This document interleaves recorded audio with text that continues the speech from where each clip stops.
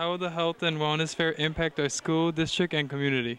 The Health and Wellness Fair is providing our school district, our students and our staff, and our community members, the families, their siblings, anyone that is part of the family, by educating them on some issues in the community related to their health and wellness. It's also giving them resources to go to in case they have questions or concerns about their own personal health.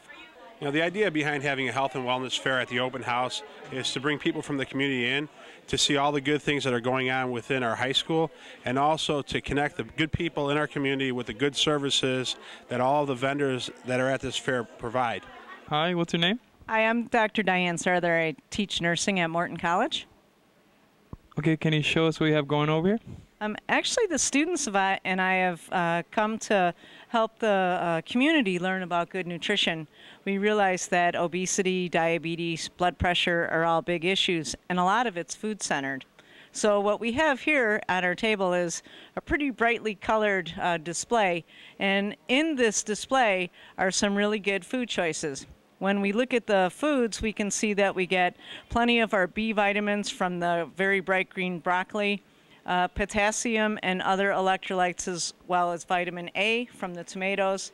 The carrots, of course, are touted for being good for our eyes, and that's true. It's because it has vitamin A.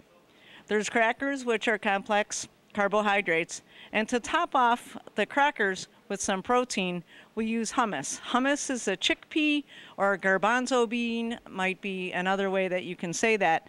And the chickpea garbanzo beans are very high in protein while they stay very, very low in fats. In fact, they have almost no saturated fat at all. So let's eat. Why did you decide to participate in the Health and Wellness Fair? Well, I think it's a great opportunity to work with the public and help them learn about health topics. Our poster today is on simple first aid, and it's important to know about first aid so that you can prevent complications. What can you tell us about your table and organization? Well, we have a simple table about just treating simple wounds and puncture wounds as well. How to call 911 and in case of an emergency. Also, how to stock a simple first aid kit and restock it as needed. And some basic information on one of the most important things you can do in regards to first aid, which is wash your hands. Washing hands can literally save lives. So very important to always do that first and after you're working with a simple wound. What can you tell us about the first annual Health and Wellness Fair? We're excited that we had the first annual one, and we're looking forward to the second annual Health and Wellness Fair. There are 50 vendors here for our first event. It's really exciting to see people within the Cicero and Berwyn community coming out to Morton West High School, wanting to engage the parents and the students that are in this school to talk about things that are critically important, like our own health and well-being. The main goal of the Health and Wellness Fair was just to get information to the community members about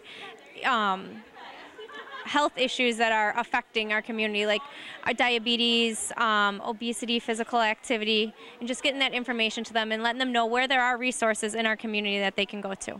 The first annual Health and Wellness Fair is awesome. I'm so happy with it. I'm happy with the amount of vendors we had show up. I mean, over 45 vendors showing up and offering different health and wellness facts, information, how to improve their health. When we talked about the open house, what we want to do is provide an activity that would engage the community more, not just in the school, but in a series of information that will certainly help them with their daily lives, both for our students as well as their families. Why did you decide to participate in the Health and Wellness Fair? Because I feel it's important that we provide the community with some resources to help them become healthier individuals. Hi, what's your name? Hi, my name is Cheryl Jastrzebski. I am the stroke coordinator at McNeil Hospital in Berwyn. How are you involved with the Health and Wellness Fair? In the Health and Wellness Fair, I want everyone to know what the signs of a stroke are. Would you like me to review them with you? Sure. Signs of a stroke are you look at the face to see if the person has a face droop. You ask the person to put two arms out to see if one of them drifts down, or if the speech is slurred, then it's time to call 911 immediately for that person, friend, or family member. Why did you decide to participate in the Health and Wellness Fair? Because I want everyone in Berwyn to know what a stroke is, to take immediate care, and I also want to help people prevent a stroke, to know your risk factors.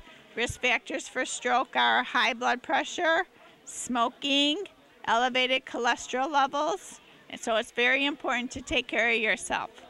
Hi, what's your name? Adriana Ortiz. Why did you decide to participate in the Health and Wellness Fair?